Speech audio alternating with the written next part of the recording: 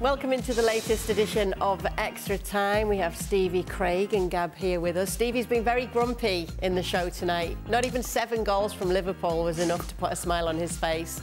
So who knows what we're going to get in the show from him. The first question, I'm not quite sure why it's here, why it's been asked. Did you guys watch the highlights of Barca-Inter after the Liverpool game was done? Did you guys watch the highlights of Barca? So maybe, I suppose, Stevie, you were probably keeping a closer eye on the Liverpool game. What is it? I don't understand this question. I don't get the question. Yeah, I saw what you said. I saw the highlights. Yes. Yeah. We were watching the Barca-Inter game as our main game. As our main game with the others around it. With the others on the TVs around us, so I'm not quite sure. Maybe they're trying to say that there's a bias towards the English teams on this show. And that's the game we would have been watching more. We led the show with Barca-Inter. I agree. So, I'm not quite... Why did you ask if we watched the highlights? You don't know. We're all confused here. You said, did you guys watch the highlights after the... Oh, I beg your pardon, aye. Well, see, I can't... All right, I'm with you. Well, remember, I can't see the questions, or you. All right, so what's your verdict now that you understand the question? Yeah, as you said, what game did you lead with? We led with Barca-Inter, but you were assigned the Liverpool game. Yeah. Aye. So yeah, but you led with that is how it will have gone for what do you him. want? What do people want? Yeah. I know, what more could you want? If they watch your show, team then to win we'll see. 7-1. What did I tell you about the Rangers on the show? Come on, move on. I got a taxi. Some people are never happy. All right, then. How is? Look at, I know the handle on that name is Serie A Salty Dog 87. How is Barca so cursed that they spend to reinforce their backline and then their 3 best centre backs get injured at the same time? Cursed or unlucky? Who's the 3 best centre backs? Araujo. Yeah, exactly. Jules Koundé, who's been playing right back. Oh no, Eric came on. Christensen. And Christensen, who they brought in from... I'm assuming. It's kind of funny, but yeah. Yes. Well, number one, if you buy a player who's at his previous club was injured a lot, then you shouldn't be too surprised when you sign him and he gets injured.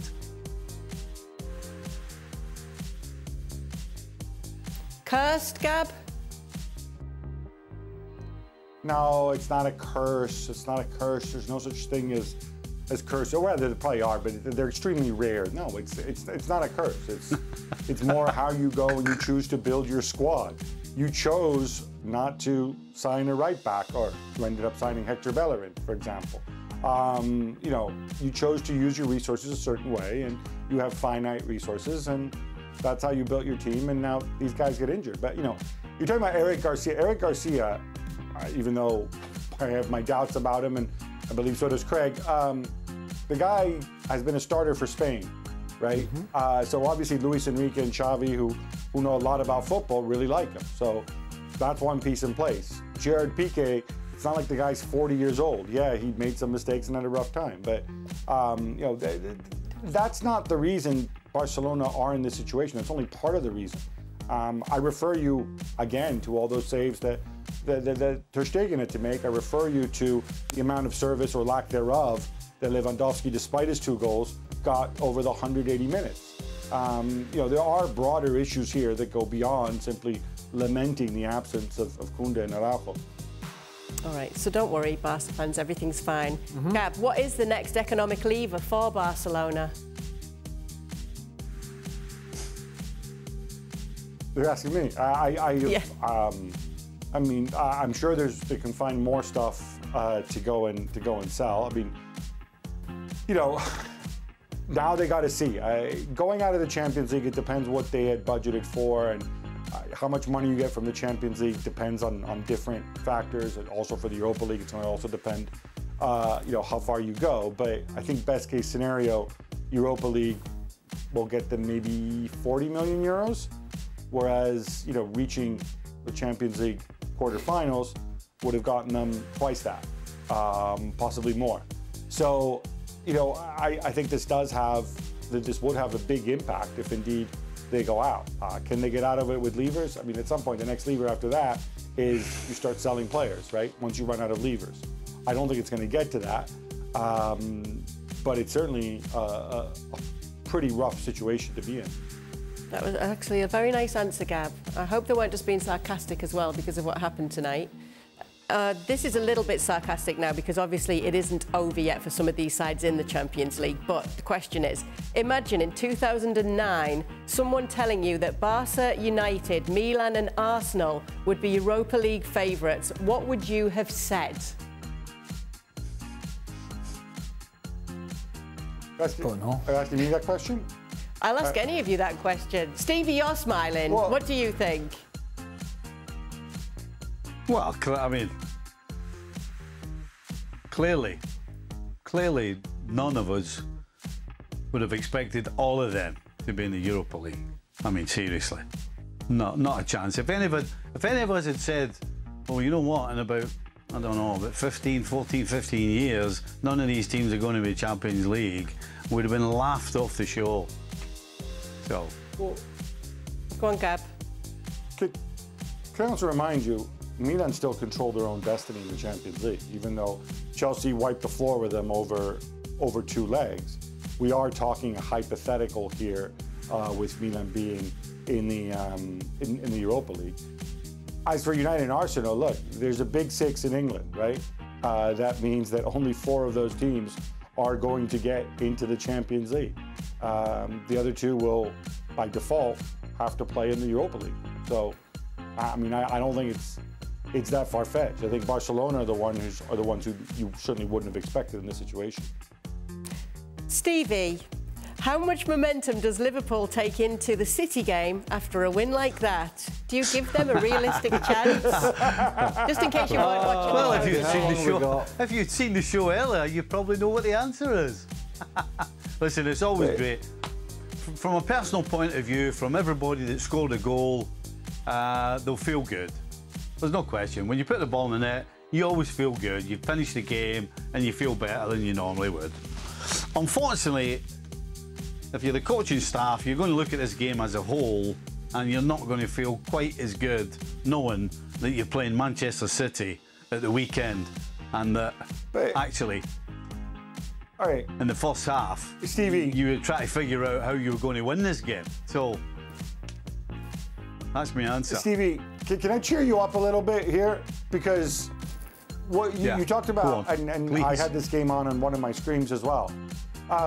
You talked about how abject Liverpool were, or how touch and go it was, you know, right up until minute 54. That was Liverpool minus 6 or 7 regulars who was on the pitch, right? Against Man City, presumably, Jota and Salah will start. Presumably, Robertson will start.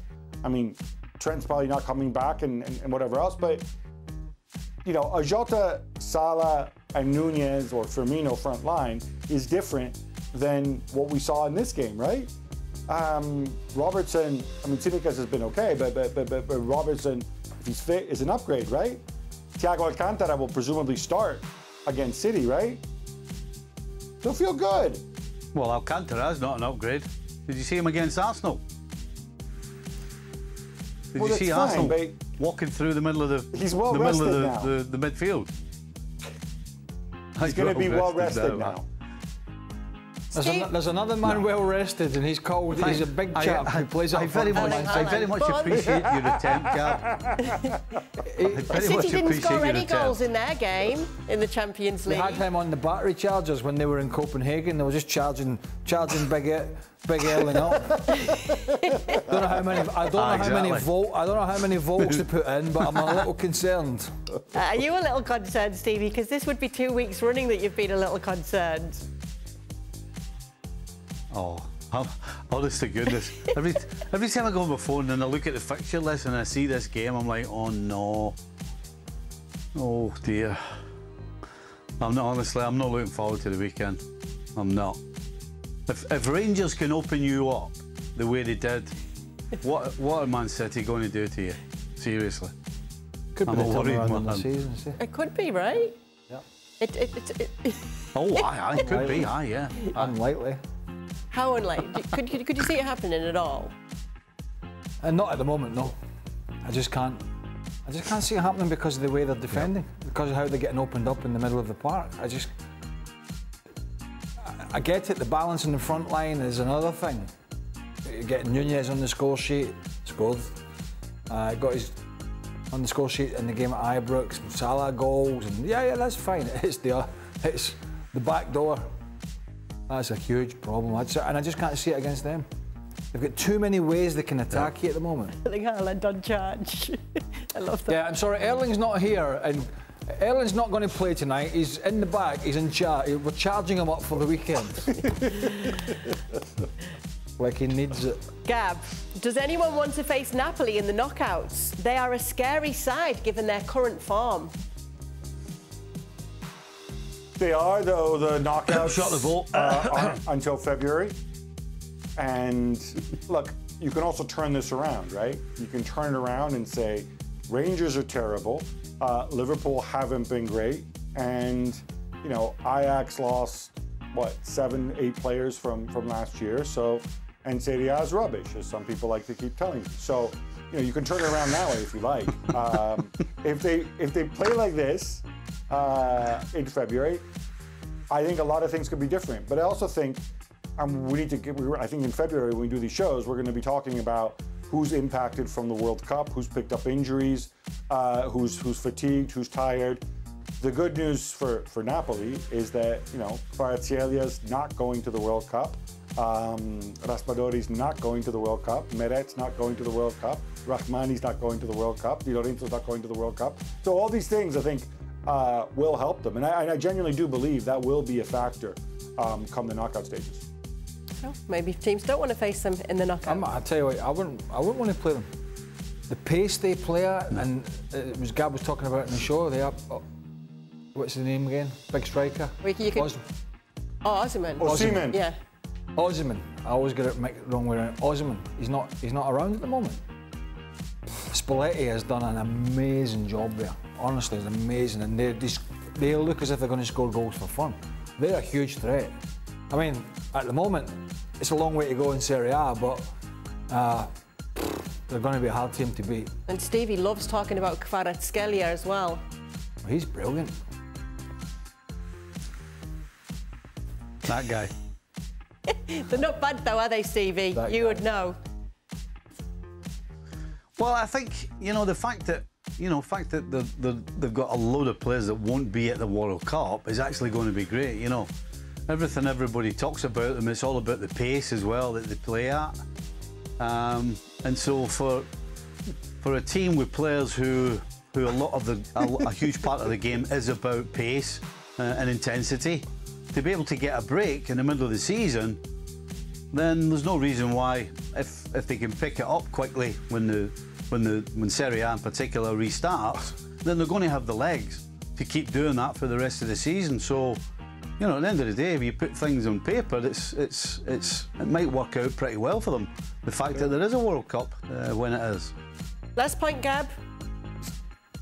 No, I just wanted to remind Stevie about who else isn't going to the World Cup. And it's the large Norwegian man who's charging in the back room.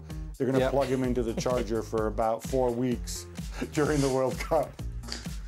Yeah. So that is going to be fun when he comes back. He's going to bust out, isn't he, when the World Cup's over? When they let him get back out of the box. Stevie, don't have nightmares tonight. Thanks so much for sending in your questions on Extra Time. Oh, Stevie sent questions in?